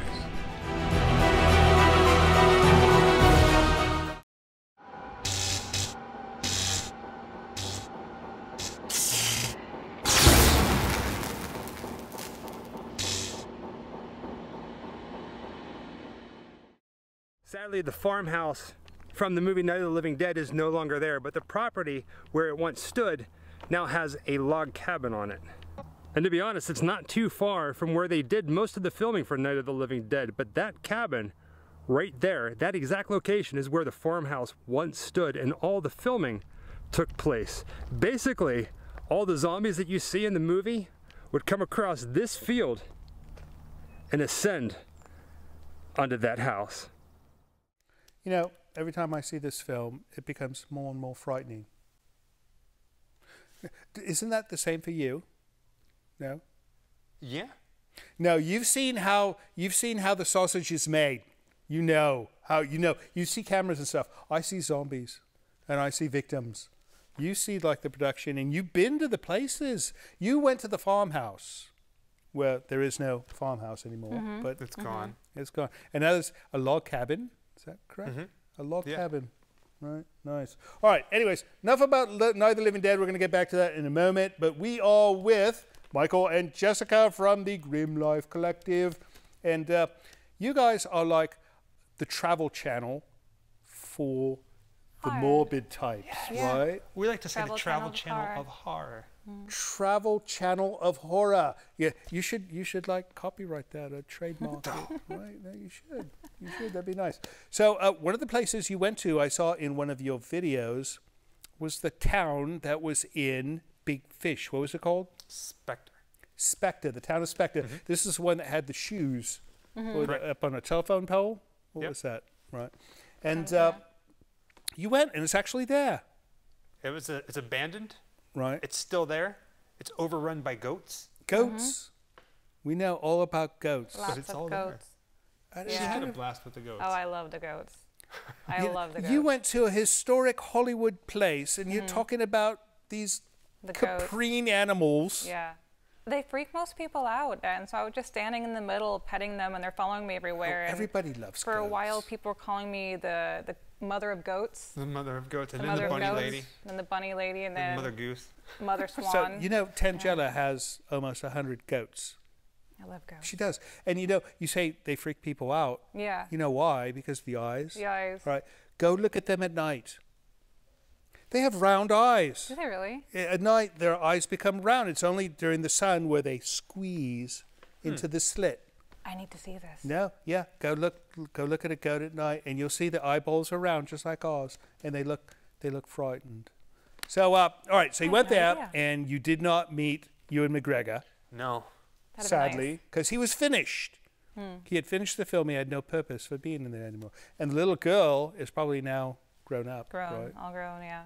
It was the weirdest thing. We had to climb that scene in Big Fish where they're sitting there at the dinner table and they're eating, and they're in the rocking chair, and she comes in, the little girl, and she ties the shoelaces. Right. We had to climb through that window over top all this goat excrement. Oh everywhere. no. Yeah. And it was pretty surreal to just stand there and see where this all happened. Right where they filmed it. You know, just amazing to be able to walk. Well, this is your life. You go to places you saw in film, and all of a sudden you're there. Yeah. And it's like, here I am. Every day. It looks different, slightly different. Never looks the same as it does on film, right? Sometimes that's what people say when they come visit the home. They hear, "Oh, it looks so much bigger on television." I mean, well, it is big. I mean, there is like 50 rooms. It's a lovely manor. No, it's nice, but you know, it's a bit musty sometimes. It's perfectly grim. Perfectly grim. I love it. All right, well, I'm getting the signal. We got to get back to this film. We're going to wrap it up, but when we come back, I want to make sure we talk about this Tom Savini interview. All right. That you did. All right, off we go to the end of Night of the Living Dead, or something close to the end. We'll be back at the end, so don't go away. See you then.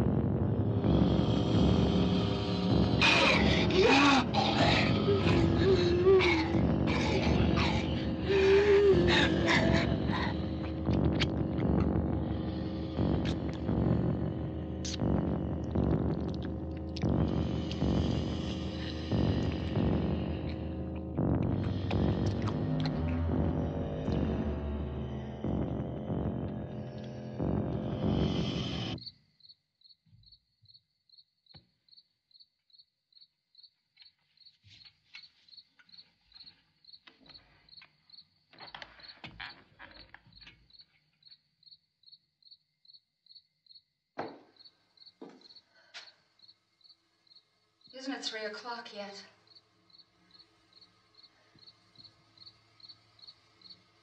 There's supposed to be another broadcast at 3 o'clock. 10 minutes. Oh, only 10 more minutes? We don't have very long to wait. We can leave. Oh, we'd better leave soon. It's 10 minutes to 3.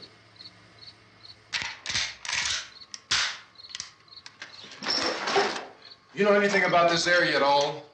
I mean, is Willard the nearest town? I don't know. We were just trying to get to a motel before dark. You said those things turned your car over.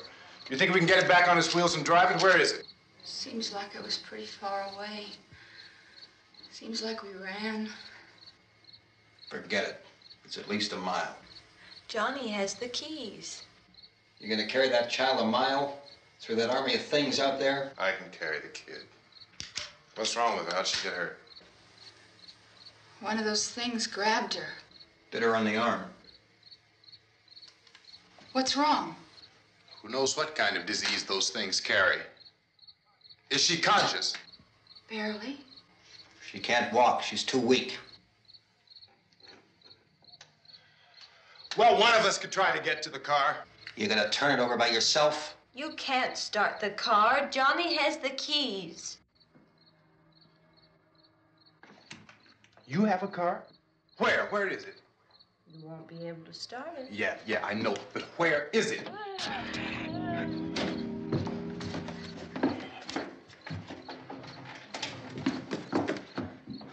Good Lord.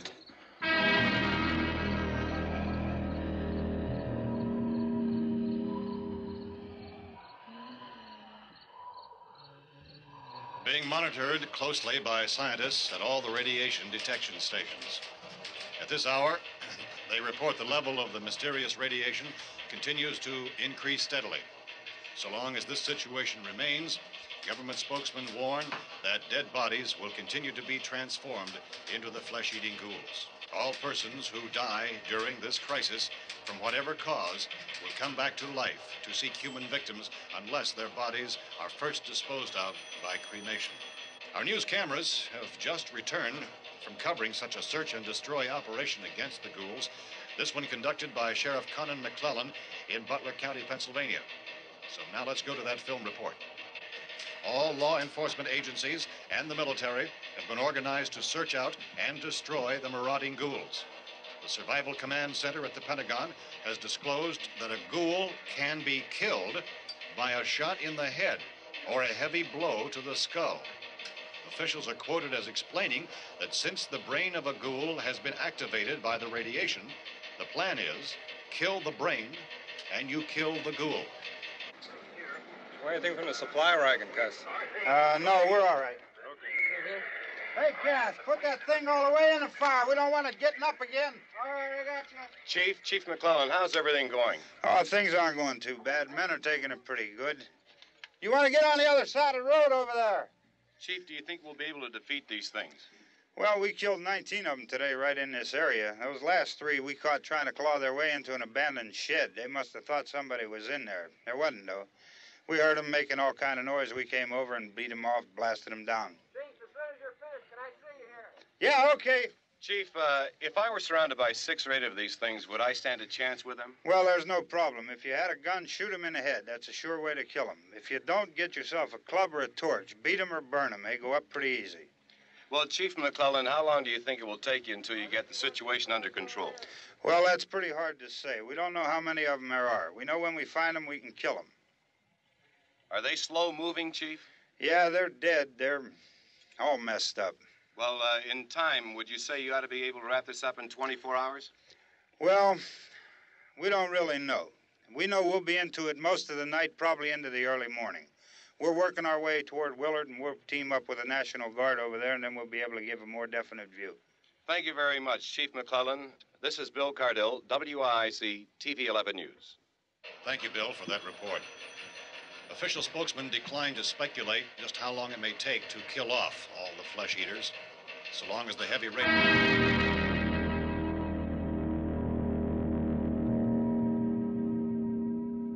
Is the fuse box in the cellar? I don't know. It isn't the fuse. The power lines are down. Helen, I have to get that gun.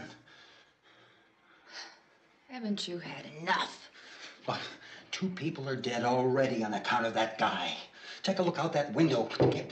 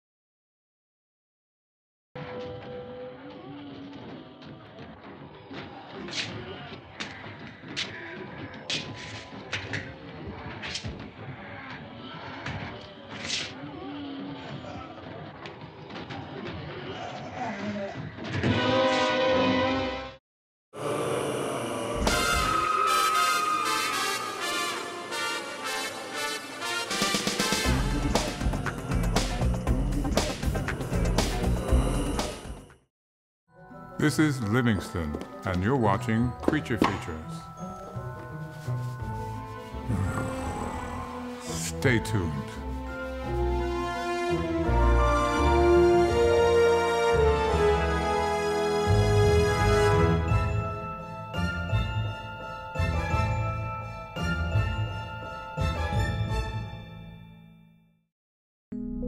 Hairstyling for the show is provided by Restoration Hair in Santa Rosa.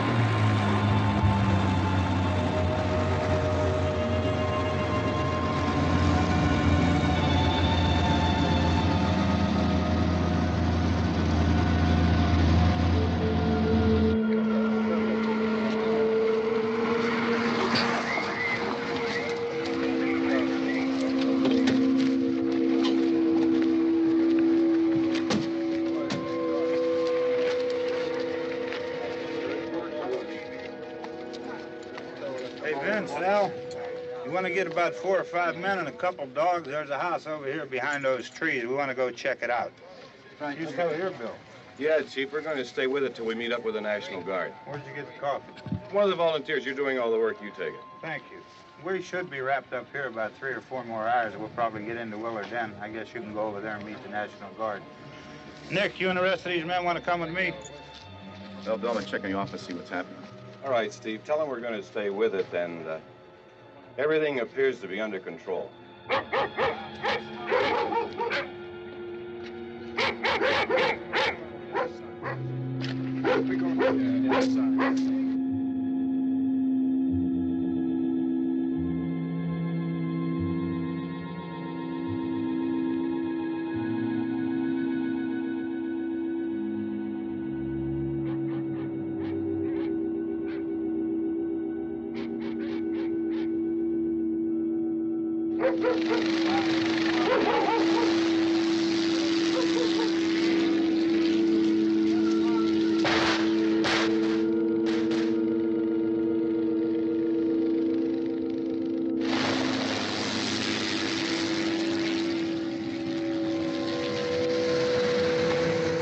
Down there by the barn.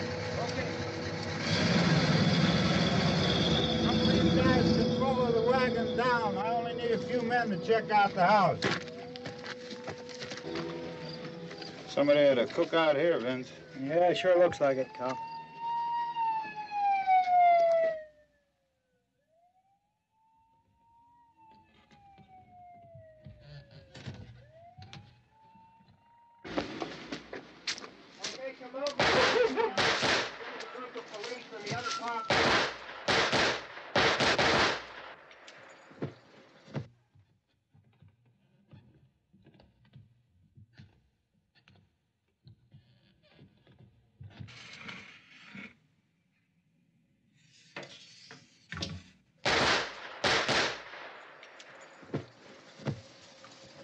He's a dead one. Get up here. Nick, Tony, Steve, you want to get out in that field and build me a bonfire?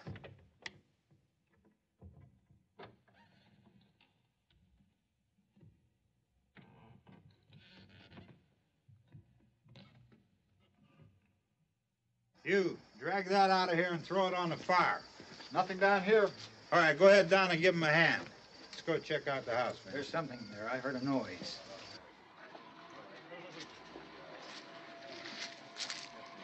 All right, Vince, hit him in the head, right between the eyes.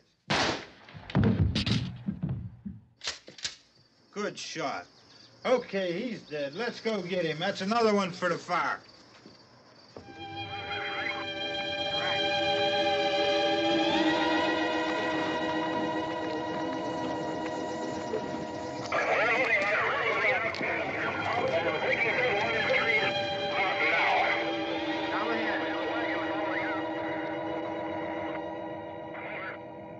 Send the wagon through directly ahead. Over.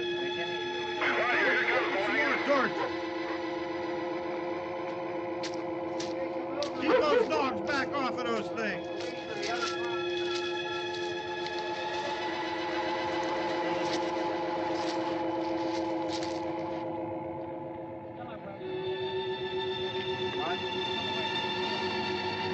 Look more quickly.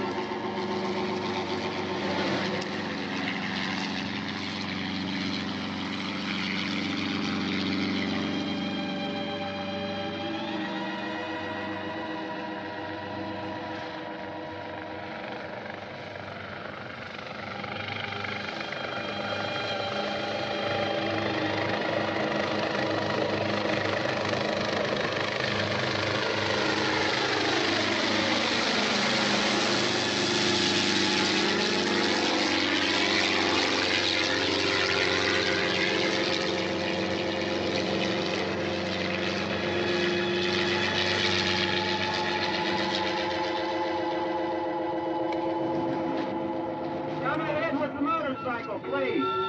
Let's go back there. That's the way. Hey, Randy, light these torches over here. People in the back, way in the back.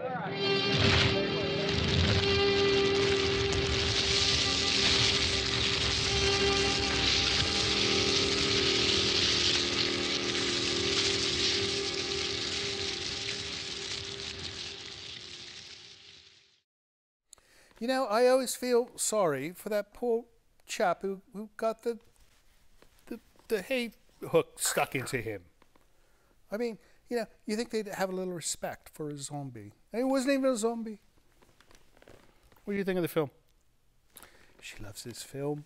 I wonder why. There's dead bodies everywhere. So, you guys have seen this film a million times. Is there anything you catch at the end that's any different than the last time you saw it? A little detail you noticed that was not there before? Night of the Living Dead is definitely one of those movies that I've watched more than any other movie. And I feel like I know that movie inside and out. So no. There's nothing else to see. No, it's just you just watch it and you get submerged into it. Yeah. It's one of those movies, you know, that you get lost. Of course, like when you see all the different zombies from different walks of life and you're like, oh, I wonder what their life was like. I was like, oh, they're wearing slippers. I didn't see that before, or things like that. Yeah, that's true. Yeah. No, there goes an auto mechanic. He still has a crescent wrench in his hand. Right, right. All right, so you mentioned before that you did a video with Tom Savini, the special effects makeup. What is this? Special effects or makeup? He is the special effects and makeup. They call him the maestro of special effects. He likes that term, which is completely fitting for him. Because it's watching him work and watching him talk about his collection and his experiences in his school. It's like watching somebody conduct music. Right. It's beautiful. Right. Natural. Yeah. I wonder if he ever needs any help with pyrotechnics, because she's like the maestro of pyrotechnics. Now, if you need something exploded, like blown up. Perfect. Sadly, everything I've needed exploded in the last 10 years, she's already blown up for me. A few things I did not want blown up as well. But no, she's good with that stuff. All right, so what are you guys up to next? We're sticking around town for about a week. We got a lot of filming locations that we're going to be taking care of. Bodega Bay. What filming location could you possibly be doing in Bodega Bay? The birds. Oh. You got to make sure you do the bees as well. The bees. No, they filmed a movie out here called The Bees, and it did not do as well as the birds did. But you know, the birds terrified me when I was a kid. I'm still afraid of birds. Really? Actual birds? Birds come flying at me. I scream like a little girl and run. Yep. Birds. Every time. All 6'2" of them. So what about ducks? Yeah. Same thing. They fly. I run. Oh my goodness. And my favorite animals are bats, which is comical. I love bats. And me too. Well, you are going to have so much fun here in Bodega Bay. We're going to make sure that you do. But how do people learn more about you guys and find all your stuff? GrimmLifeCollective.com. GrimmLifeCollective.com. And of course, you could search anywhere for Grimm Life Collective because there's only one Grimm Life Collective. So like a Google search, Instagram search, Facebook, you'll find them. But the main site is GrimmLifeCollective.com. Wonderful. I want to thank you guys for coming out and visiting with us. Love your videos. You have to make sure you subscribe to the videos because they are wonderful. And next time you're in town, you know where to come, right? Yes. All right. And as far as you guys go, thank you so much for watching the show. We know you could be sleeping, or they could be watching Saturday Night Live, right? Or they could be watching reruns of infomercials. I do that sometimes, you know. It's nice. Anyways, you were here with us, and for that, we love you. We'll see you next week. Different movie, different guests, don't know who, don't know what, but it'll be fun. As always, see you then. So, Grimm Life Collective, do you think maybe when you're done doing the other stuff, you want to come back here and film an episode? Here? I think we'll stick with the birds.